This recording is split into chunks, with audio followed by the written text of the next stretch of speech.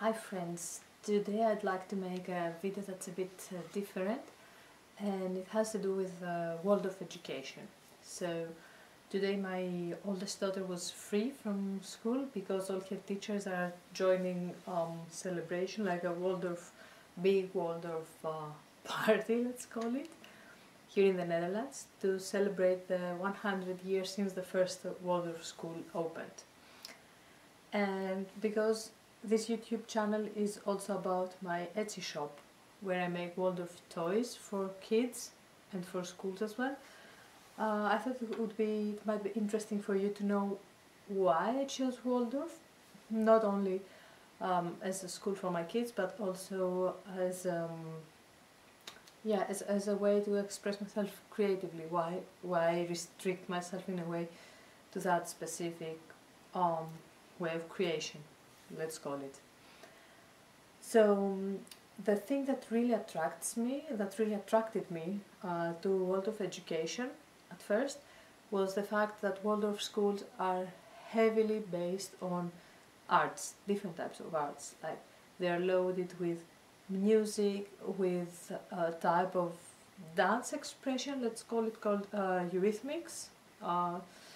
And then they also do lots of drawing with many different media. So they use a technique called wet on wet. They use chalk drawings. All the teachers they have lessons and they know how to make amazing chalk drawings. And they also spend a lot of time outdoors. The kids spend a lot of time outdoors, and they follow very closely the rhythm of the year, so the change of the seasons. And we love that. I was raised to really love nature, to be in very close contact with nature, even though I grew up in Athens, Greece, which is a city full of concrete. But my parents really made a point to take us out to nature whenever they could, be it weekends and afternoon, whenever it was possible. We were in nature, and of course every summer. So that was for me a very, it's a core value, the respect for nature, and you really get that in Waldorf education. And when it comes to arts, again, both my parents really appreciate the arts, and my mother is more like the literary type. She loves to read, and she taught us to read at a young age, and we've read like hundreds of books together. And my father is more on the practical side of things in a way, like he loves to make anything basically. So that was also for me, being really hands-on and creating things with my hands and exploring different media. That was something I was brought up with. And then Nikos, my husband, he really loves music, making music, listening to music, expressing himself through music. He plays many different instruments, not professionally, I mean, not all of them on the same level, of course, but he's really good at the piano and the guitar, and whenever he gets the chance to get another instrument in his hands, very quickly he can play good enough that when you hear him play, it's something very pleasant. So yeah, for both of us, arts have been like a major part of our lives and still are. My studies were also in architecture, so it also involved a lot of arts and making things and designing things and drawing things. So yeah, we wanted our children to have that gift, the gift to be able to express themselves artistically.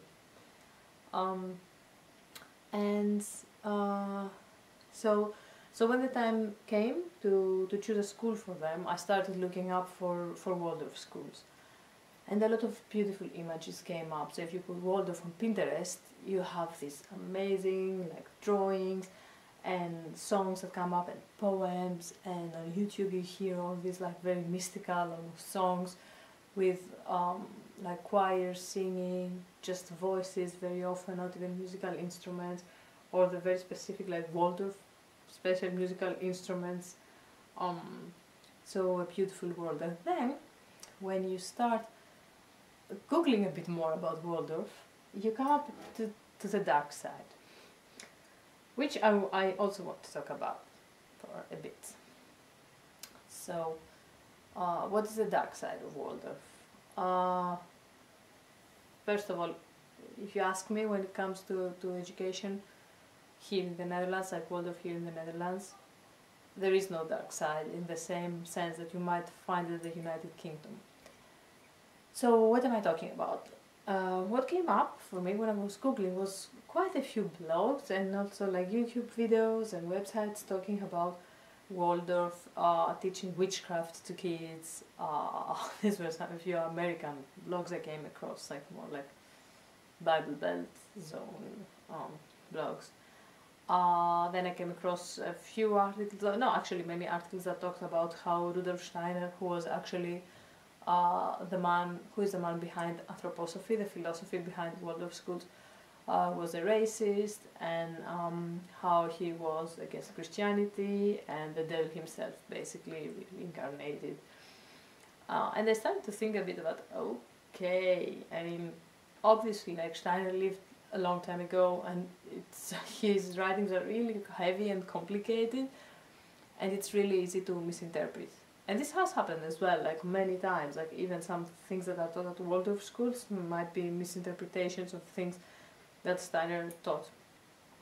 But then I was thinking, okay, what if this man was really like a tad bit crazy, and the people who want to teach to his schools are really attracted to his slightly crazy ideas and are also a bit crazy. And I was really struck by an article I read, or blog post, I don't remember what it was, that was saying that people actually gave a questionnaire to some teachers at a Waldorf school, and it was asking to fill like lots of things, among which also race.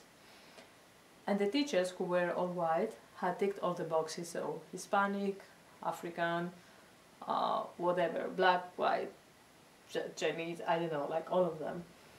And when they asked them later, like, okay guys, why did you check all the boxes? What they said was, well, you know, based on anthroposophy, like, you know, anthroposophists believe in reincarnation, and Steiner believed that actually the white race is like the last reincarnation you can reach.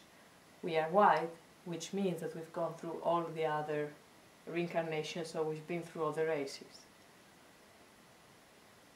Okay, that's a bit too out there for me.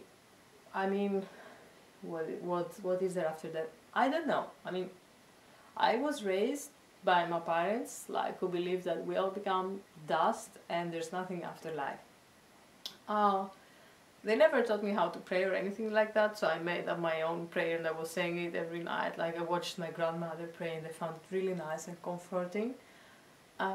So this whole like cynical thing, I'm not sure it's the way to go either. But anyway, I found it a bit strange, I have to say. I found it a bit like clashing with my approach to life, and certainly with Nikos' approach to life and death. I kept digging, and then I found out more things about Steiner being a racist, and then I found things about bullying, that because of the whole reincarnation thing, many Waldorf schools or teachers believe that if you get bullied, you probably deserve it because of like horrible things you did to someone during a previous life. Yeah, also not very encouraging. I read more articles about like Waldorf schools blackmailing parents, that if they wouldn't financially contribute this and this amount of money, their kid would always be stuck in grade A or whatever. For us here, that's not an issue because Waldorf schools are not private. You have to pay higher contributions, like it's in our school it's around 300 or 350 euros per year, but that's voluntary actually. And so it's not so much a matter of money here. And then I started looking, like I was learning more Dutch as well, and then I was able to look also in Dutch, make my research in Dutch. And I found out that these kind of crazy stories don't seem to come up here a lot. There are people who question why should Waldorf schools be subsidized by the government, but that's the case also with many other, like special education, like Muslim schools or Catholic schools or Protestant schools or any type of school that is not like just, let's say, a public school.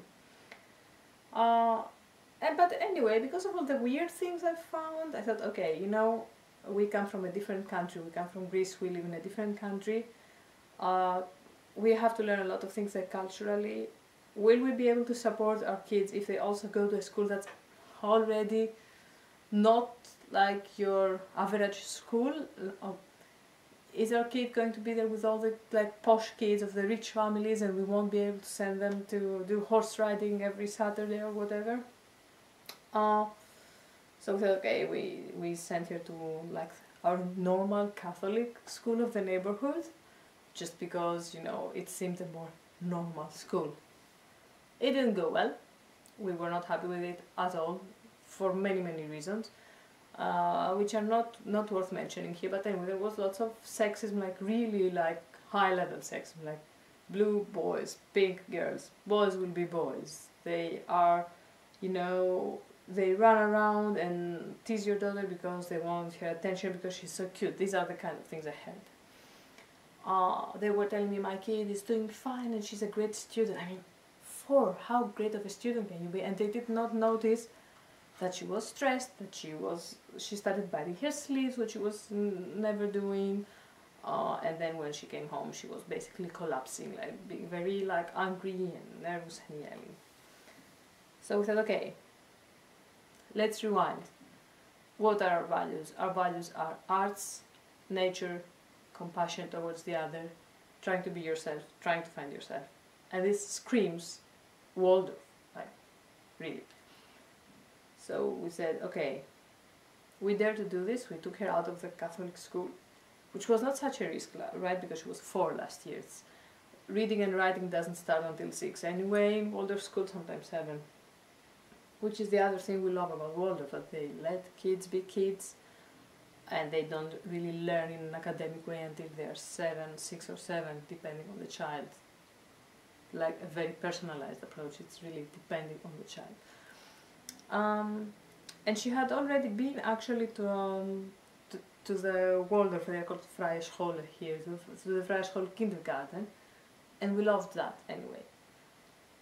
So we took a leap of faith, and she started at the Waldorf school, and we are so very pleased with it. We are really happy with all the celebrations they make, the music, the arts that she's exposed to, the materials that they use. Her teacher, I mean, of course it's a matter of luck to find a teacher that you like, but her teacher is amazing in the way she treats kids. She's so empathetic, but also like she can be firm. She has her limits. And I hear from my own daughter, she says like, why can't you not be more like youth Miles, like her teacher's name is Miles, that she's always calm. And I've seen that, the woman is really always calm. But also like she doesn't mess around, so when kids can be super busy or loud, she will just say, you know, the name of the kid, like, Kid X, like looking at them, be like basically saying with her eyes, we are singing now, can you please relax? Like, and the kid relaxes, and that's the end of it. And she will not tolerate like bullying, which my daughter has not been a victim of bullying, but at this age, you know, you can have kids like bugging you all the time, and you don't want that, and the teacher will not tolerate it. So we are really happy, and we are also really lucky with the specific teacher, of course. So yeah, the rhythm of the year, they have an amazing, they call it groeneplein, which means basically that the schoolyard is green, like it's really planted with all sorts of plants, and the kids are planting them and taking care of them, and the parents are also helping out. And throughout the year you can really see, like, now it's time to plant the tulips, because Netherlands, now the tulips bloom, now the blooming of the tulips ends, so the other flowers start coming up, now you have the wildflowers, now you start having the harvest season, and you have the apples, and you have the berries in the yard. They will pick up the berries and, you know, treat the parents or make blueberry muffins or whatever from what grows in the yard. And for those of you who don't know it, at least that's how it works in the Netherlands.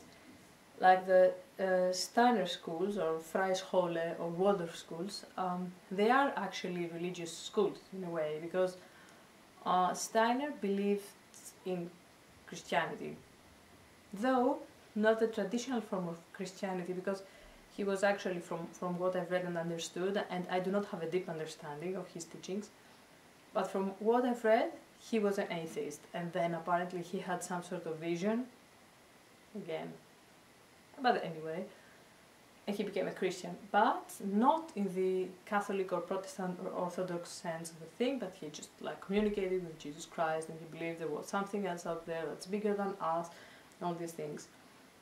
And there is also this dark side in a way that he was saying to his teachers, like, do not mention my teachings on religion because you will be blamed as heretics, and you know, people will not want to come to our school, and there started like a secrecy started building up around it.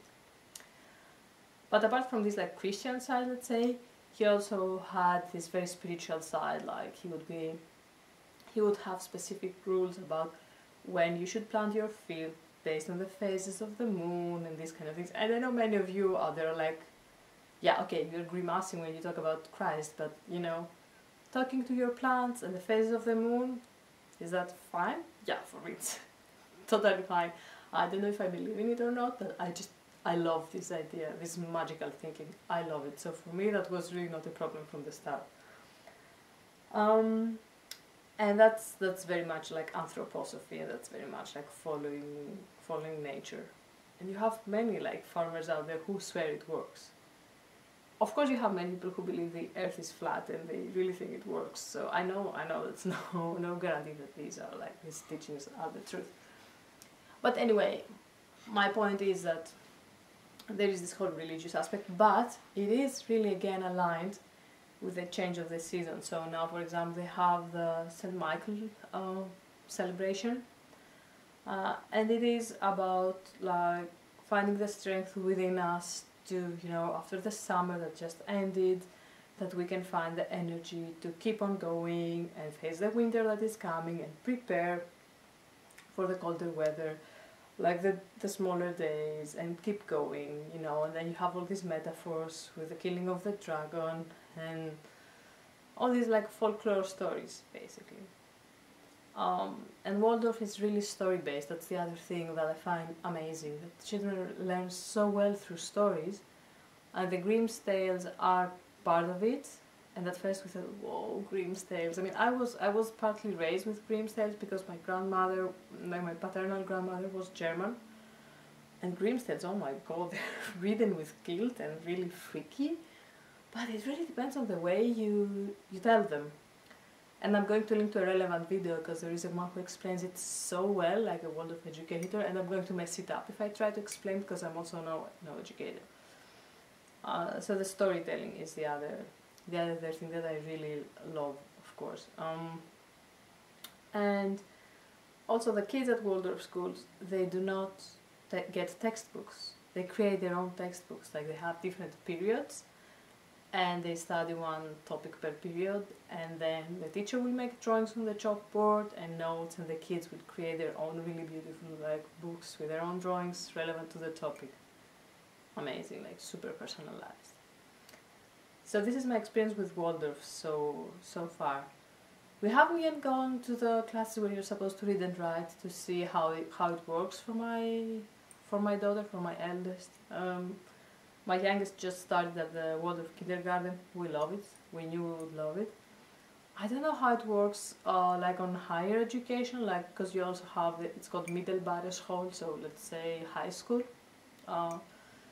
in Harlem, in our area. We will see how it works, but we are considering it.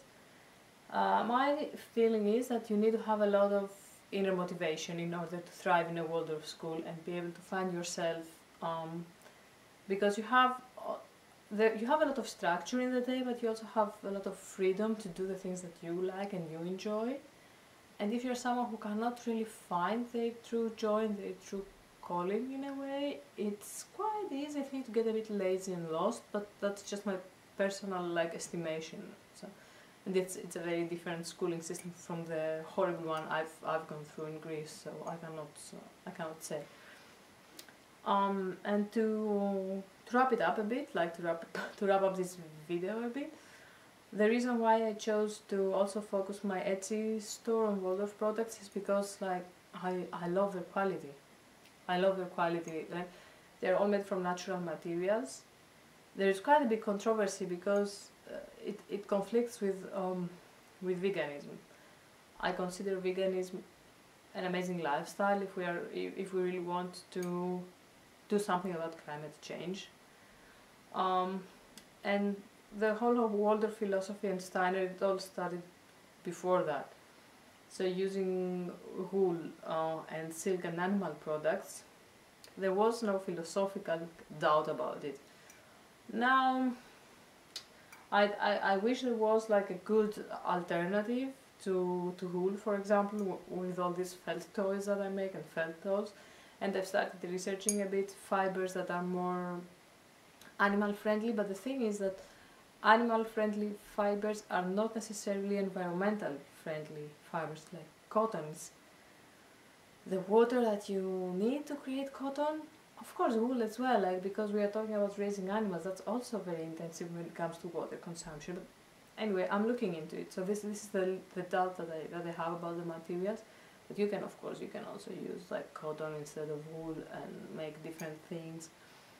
But I really like the feeling of everything being handmade. So I stitch everything on my own. I don't even use a sewing machine. You know, I have here all my threads and needles and all that stuff. And like I'm making my little like gnomes every evening here when the kids go to bed, and find it very relaxing. And I find that it aligns so well with how I want my kids to be raised.